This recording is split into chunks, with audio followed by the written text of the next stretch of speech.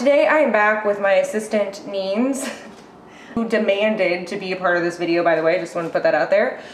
Today we are going to be making some spooky snacks, and I am really excited about this one because I saw this photo floating around out there. They were these skull pizza bites or something, where they're like breading on the outside and you bite into it. It's like a pizza roll and there's pizza stuff on the inside, but it was in the shape of a skull. So when I saw it, I was like, I really want to try this. But I didn't have any skull molds or skull pan or whatever, but I did have this coffin pan that I got last year. Figured we could give these a try today and make some spooky coffin pizza bites.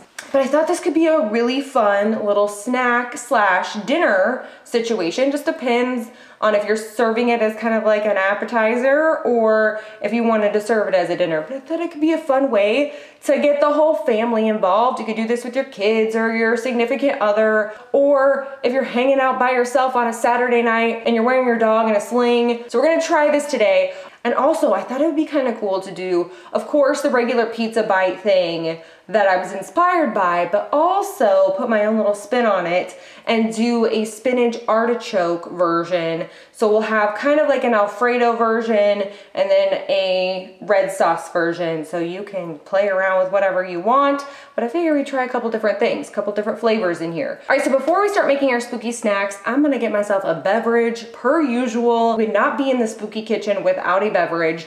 And actually, I have my little wine glass today. This is the most appropriate wine glass for today's video. It's got Mr. Skeleton holding up a glass. So before I get into this, I'm gonna mention the sponsor for today's video because it has to do with the adult beverage we are drinking with tonight's snacks. So today's video is sponsored by Bright Cellars, which is a wine club meets wine subscription service. It is a whole wine extravaganza, which I'm so excited about because I love wine, but I also love trying new wines. All right, so how this works is you take an online quiz. The questions are very easy. They're not like all these super fancy, complex wine questions. You don't have to know all there is to know about wine. So after you take the quiz, Bright Cellars matches you with wines that are specific to whatever questions you answered on your quiz and whatever your personalized taste is. Then from there, you get your wines delivered to your door. It's like the best mail day ever. And right when you open the box, you get these wine education cards, which these are really cool. So each card represents each bottle of wine in your box. The one side of the card matches the label on the wine bottle, and then the other side of the card tells more about the wines. Ones I got picked for me, I have a Chardonnay, a Sauvignon Blanc, I have a red blend in there, and a couple of Cabernets in there, and then a Petite Syrah. And the customer service is really great too, because if you don't love a bottle in your box, they will actually replace that bottle in your next box. All right, so what's even more exciting is Bright Cellars is giving you guys 50% off your first 6-bottle box. If you go to the link down in the description box, just click the link and take the quiz and get started, and yeah, 50% off, which is a killer deal. The wine I think we're gonna taste today is this Happy Medium is what it's called. It's the Petite Syrah, which it is just the witchiest, most magical bottle. And we're gonna use our spooky glass and see how this is. Cheers, ghouls.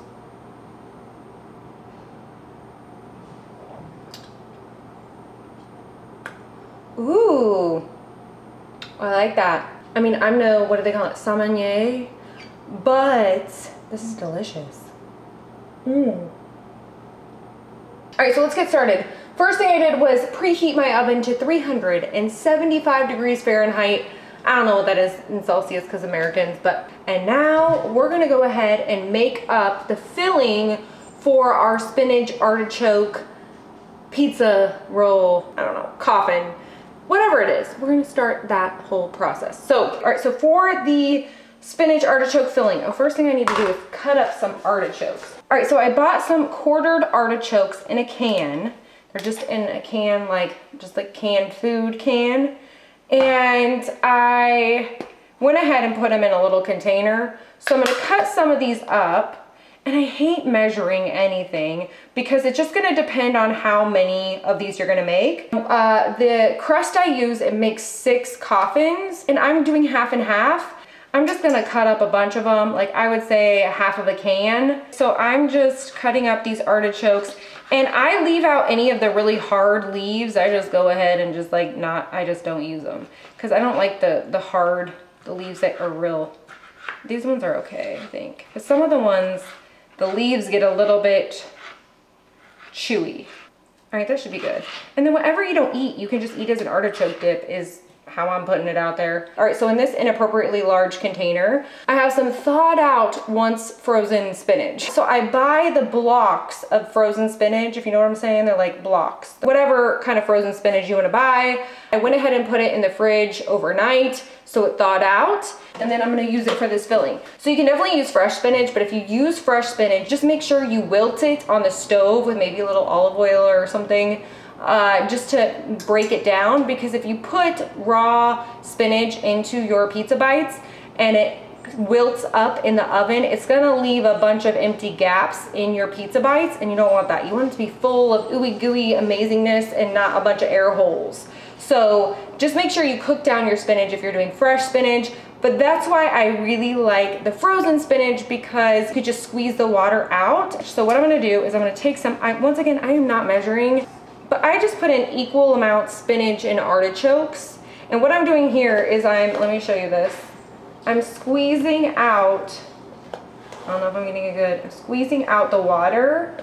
And you could definitely use a colander and just press it all out, and that'd be 500 times easier, but you know, I have to make it way more difficult on myself, because that's just how I am. So I'm just pressing out this water, because you don't want a bunch of liquid inside of your pizza bite, because then you don't want it to be a soggy mess. All right, so if I had to estimate, I would say maybe a half of a cup of each, half of a cup of artichoke hearts and half of a cup of spinach. All right, next we're gonna go in with the mayo, and I'm gonna be using vegan mayo, because if you're out there and you're not vegan, just use your regular mayo. It's really easy to swap, but not all vegan mayos are created equally. So I'm gonna go ahead and just show you what I use. That way, if you're vegan, you know which brand to go with. And then if you're not, just use whatever mayo you prefer in this and it will turn out great. All right, so the vegan mayo I'm using is just the original Vegenaise in the blue. It's in the blue packaging. And I'm gonna take 2 whopping tablespoons, and I'm talking like whopping, like overfloweth tablespoons. We're gonna start there. I want this to be creamy, but actually this is gonna once again be preference. I want mine to be creamy, but I want it to be kind of chunky, if that makes sense. That kind of sounds disgusting actually, but it's gonna be good, I promise. Okay, but for me, I like it creamy, but I don't want it too much. Like, I don't like too much of the cream and not enough of the vegetable situation. So I guess you would call it the drier side is how I like mine, but like heavy on the vegetables. So I'm just gonna stir this together for now until I get the desired consistency. So I'm gonna go in with the 3rd tablespoon. Ooh, this is looking good. All right, so then I'm gonna put in some onion powder. I'm just once again gonna pour this all in. We're not measuring anything today. I learned it from my mama. Then we're gonna go in with some garlic powder and do the same thing. Just sprinkle it all in there. We want lots of flavor. You do not want this lacking. Then I'm gonna go in with some pepper. And you can of course add onions. Just do like with your, if you make fresh spinach and you cook it down and you saute it, you can put onions in there too and have fresh onions in there if you don't want to do the onion powder. This is just super fast and easy. So if you're wanting to do something quick and just, you know, put together a quick little snack or dinner or appetizer or whatever, this is just really easy in my opinion. Then we're gonna put in a bunch of mozzarella cheese. I'm once again using a vegan version. I'm using the Daiya Mozzarella Shreds. Once again, if you are not vegan, do not fret, just use regular mozzarella and it will be delicious. And I'm just putting a lot. You want lots of cheese in this one. And if you want less cheese, add less cheese. If you want more cheese, put in all the cheese for the filling. You just want to make sure it's like good and cheesy and creamy when you bite into it. And that's it. All right, so we are done with the spinach artichoke filling. So next, let's take a sip of our beverage. Ooh, that's good. Okay. From there, what I'm gonna do is I'm going to start preparing all of the toppings that I want for my pizza, bites, coffins, whatever.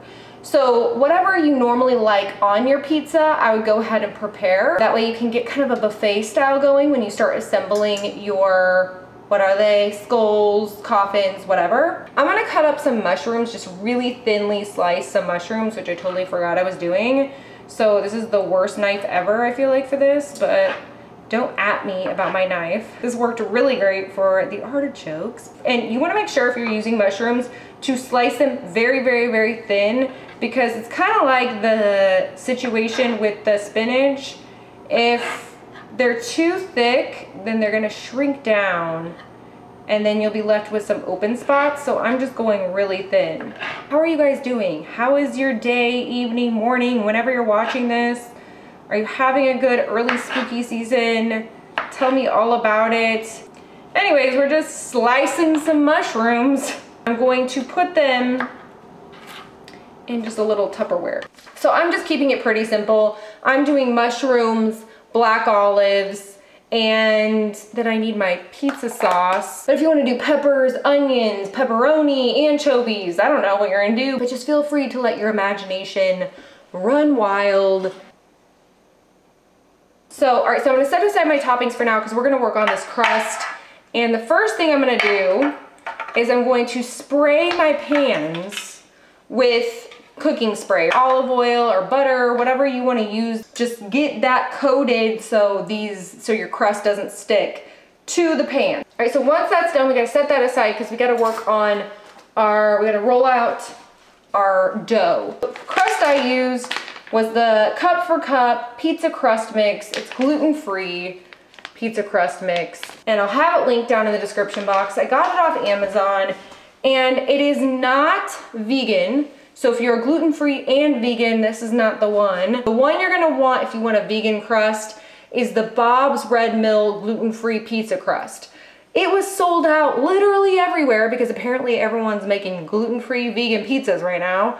And so I got this one instead, and it does have dairy in it, and it does have egg in it, but it's okay because I have to be gluten-free. Otherwise I get very, you just don't want to know what happens. It's a nightmare. It's a literal mess. Okay, so anyways, I went ahead and made the crust, but let me just tell you, if you buy this crust, it's really good.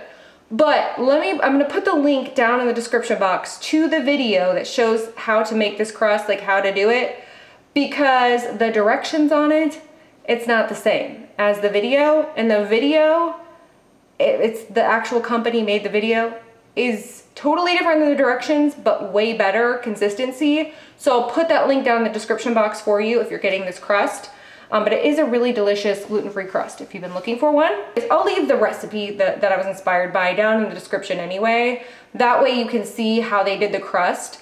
But pretty much they used the Pillsbury, I think it was, the crust in a can or whatever they used, and then they laid it out and just kind of cut pieces of it and then laid them in the pan, just kind of shimmied it in. So I'm essentially doing the same thing. So if you don't want to use Pillsbury or you don't want to use this gluten-free mix, but you have your own mix that you like, or you make it from scratch, it's gonna be the same thing that I'm gonna be doing. It's just obviously a different crust. So I have here my crust. I'm gonna take it into, I don't know, I'm gonna break it into 4 equal sections, I think is what I'm gonna do. All right, and then I'm going to cover the bowl with a damp towel so it doesn't dry out. We're gonna move that aside. All right, so then I'm gonna take this dough. I'm gonna take a silicone mat, just a silicone baking mat, and I'm gonna lay it down. And then I'm going to take a rolling pin, that's here, and I'm going to roll out this dough. The silicone mat makes it so the dough won't stick. So you want a non-stick surface, especially if you are making a gluten-free dough. And the reason I said to watch the video if you get this dough is because if you follow the directions on the back, it basically makes this dough the stickiest thing ever and completely unmanageable. This, though, I watched a video on YouTube from the company about it, and it's the perfect non-sticky consistency. but it is kind of hard to roll out, I'm not gonna lie. And I wanna roll it out pretty thin because I don't want it to be too much dough, just like one big old breadstick and like no filling. It's kind of what I don't want. So I'm gonna try to roll this out thin and hope it doesn't just fall apart completely. This workout. Okay, let's see, where are we at? Oh, this is really thin. All right, we're gonna get out our pan and I'm going to take I'm gonna peel this crust off. Oh God, let's hope for the best. Ah! They said if it starts breaking up, just to press it together and it sticks together again. All right, let's try this again.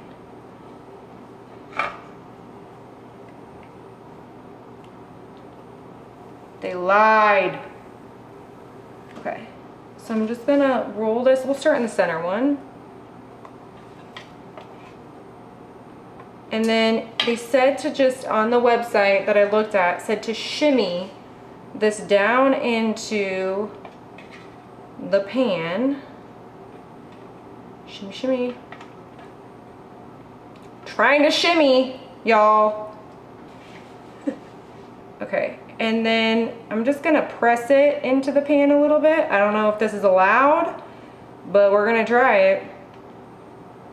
Because I want it to be the coffin shape, because, I mean, if it's not, then what are we even doing here? All right, just pressing it in. Nails are making this a little difficult. Trying not to poke any holes, because you want it to be, you don't want like the, you know, the red sauce to run out. We're gonna make this one spinach artichoke. So from there, we're just going to fill the innards with spinach artichoke stuff. Pack in a good amount. And then I'm gonna put some cheese on the top just to give it the extra ooey gooiness. Let's put some cheese over the top. There we go. Then I'm going to fold in the remaining pieces. We're gonna fold it in and wrap it up like a little baby. Here we go. And if there's too much, like this is totally unnecessary. This is so much extra skin. We're just gonna, I'm gonna tear it off. We do not need that much. It would be the doughiest situation ever. I'm just gonna throw it back in the bowl. And then it said to blend the situation together. But let me just tell you, this crust does not like to blend. We'll try to pinch. Let's pinch it. I mean, it's looking ugly. The ugliest damn thing I've ever seen. We just don't want it to explode.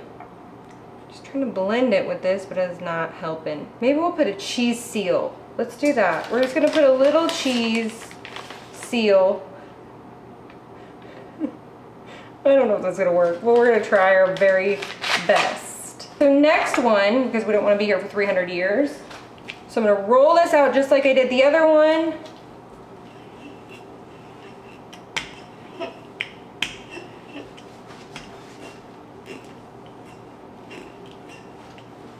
All right, next one we'll do the bat, because he's right here. And we're gonna shimmy it in. So then, I'm just gonna get it in there first. Oh no, no, no, what's happening here? No, did I just rip that? Just patch it up, patch it up. If you get a hole, just press it around with your fingers and see if you can close it up. Just do the best you can, but you really want that coffin shape. So you gotta get it, or skull, or whatever you're using, you gotta press it in there. So this is gonna be the pizza one. That's like classic marinara sauce, all that kind of stuff. So first thing I'm gonna do is I'm gonna put in some cheese, maybe a tablespoon. That's probably a little more than a tablespoon. Then a tablespoon of sauce. Then, wait, where's my topping? I'm doing black olives, and which is gonna gross some people out, but I do not care. And some mushrooms.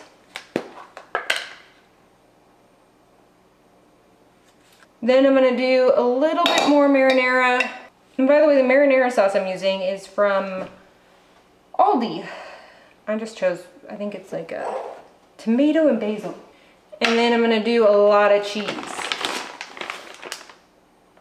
I don't know how much. Another 2 tablespoons, a tablespoon. I don't know how much it is. Then we're gonna start folding in the sides, which maybe I'll do it this way. Let's try it this way this time. Fold in the sides first. And then you can kind of press it down and pinch it. Fold, oh wait, let's do it maybe this way. What if I pinch these guys together? No, it's not working out too well, but it'll work better than nothing. So then we got extra skin again. This is way too much. If you like it extra bready, you can keep that on there, but I'm not here for the bread, man. I'm undecided on what I'm doing with this extra stuff happening, but I know we're not gonna allow all of this. I'm sealing it by pinching it. We'll do a little cheese seal on this one too. Okay, I'm gonna repeat it, so, and I'm not gonna show it on camera because it'll just take so long. So I'm gonna do another spinach artichoke and another regular pizza one. All right, so the last thing I'm gonna do is I'm gonna take a couple of tablespoons of Earth Balance butter. This is vegan butter. You can use regular butter, you can use olive oil, you can even use an egg wash if that strikes your fancy. I'm gonna microwave really quick until it melts, basically. All right, so then I'm gonna take some garlic powder. I'm gonna sprinkle it into the butter and make it some garlic butter. Then I'm gonna take my little brush, stir it around, mix it all together. Let the rest of that butter melt. Then I'm just going to brush it over the top of my coffins. That way it'll brown up real nicely. Hopefully it'll help seal it, but we also have that cheese on there that will help. I should have put the cheese on last. All right, so I'm gonna cook these at 375 degrees Fahrenheit for about, I would say a solid 30 minutes for this, but it's gonna depend on your crust and everything like that, because this is a gluten-free crust, so I don't know if that makes a difference, but so I would say between 20 to 30 minutes, just keep an eye on it. As soon as it starts turning golden brown, then you can go ahead and take them out. So I'm gonna put them in, it's about a solid 30 minutes for these that I've experienced, so I'm gonna do it.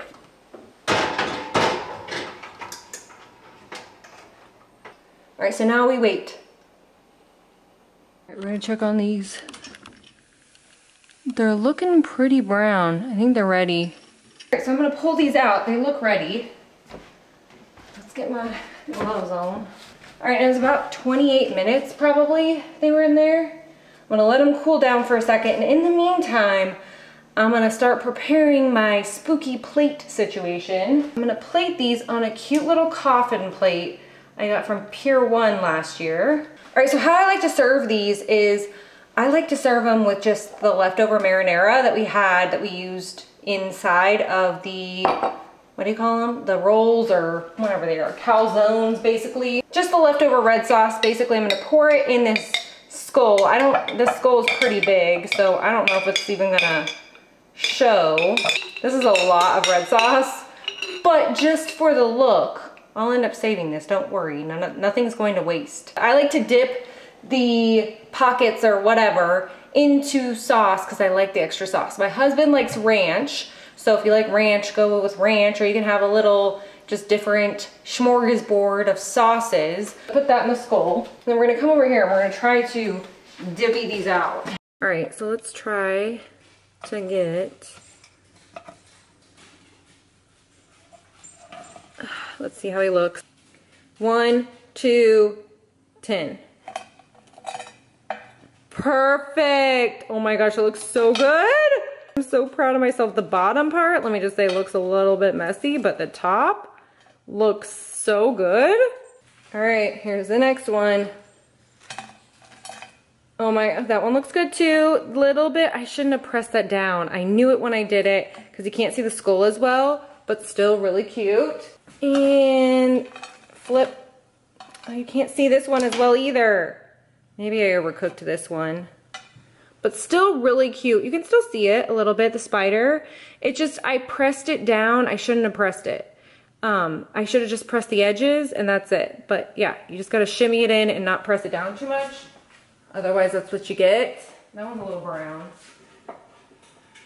And then finally, these RIP ones are the best. In my opinion, they're the best.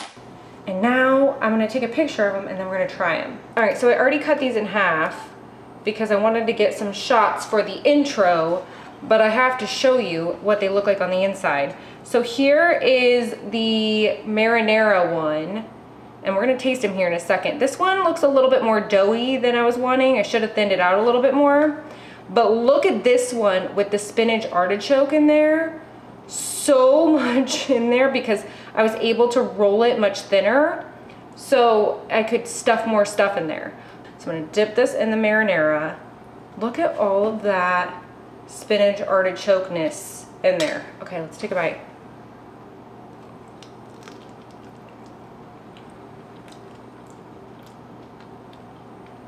Oh man.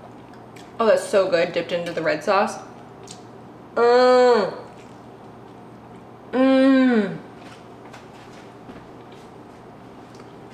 Another winner. Another winner. I'm gonna take off all my lipstick, that's all right. All right, I literally could just sit here and eat that whole thing, which we will. So next up, we have the good old pizza coffin. Just traditional pizza style. Let's try this.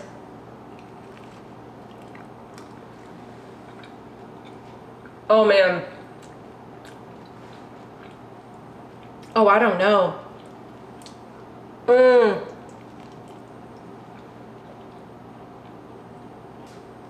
I don't know. I don't know. I might have to go with the original, the amount of cheese I put in this. And I kind of lied. I said the thinner bread was gonna be better, but I like the thicker bread. Or whatever it is, pizza crust. Oh man. You guys gotta make these. Tag or hashtag Jade the Libra over on Instagram if you make these, because they are so good. Also, I found that coffin pan at Target. It's not out yet because they don't have their stuff out yet, but hopefully they bring those back. Oh, let's have a drink of wine with it and taste the full taste, the full experience. Oh yeah, oh that's good. There is nothing like marinara sauce with red wine, nothing in this whole world. Okay, I'm still wearing my dog sling, but she's over there.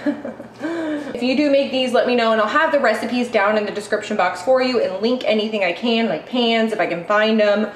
I don't know what I was gonna say. This is so good. All I wanna do is eat. But I am so excited these turned out so well, and I cannot wait for you guys to try them. Anyways, hope you guys enjoyed this spooky snacks video. If you did, you can give it a thumbs up. Say hey ghoul hey down in the comments because you know I love talking to you. Also, let me know if you want to see some more spooky snacks videos or just spooky kitchen videos. Anyways, thank you so much for watching, and I will see you guys next time.